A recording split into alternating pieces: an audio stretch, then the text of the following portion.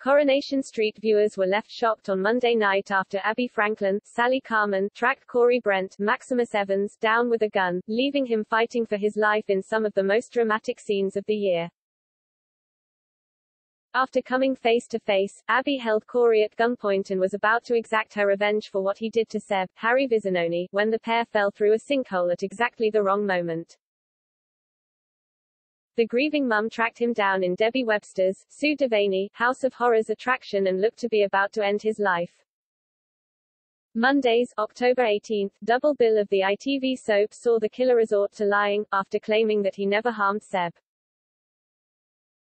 Just as viewers thought Abby was about to shoot him, the pair fall down to the sewers below.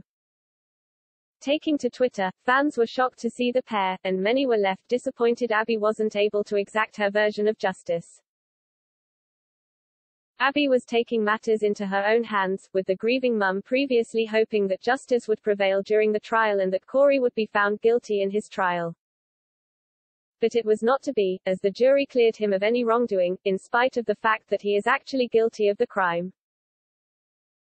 She knows that Kev and Jack love each other and have that connection and will always be okay, actress Sally Carman told Metro.co.uk.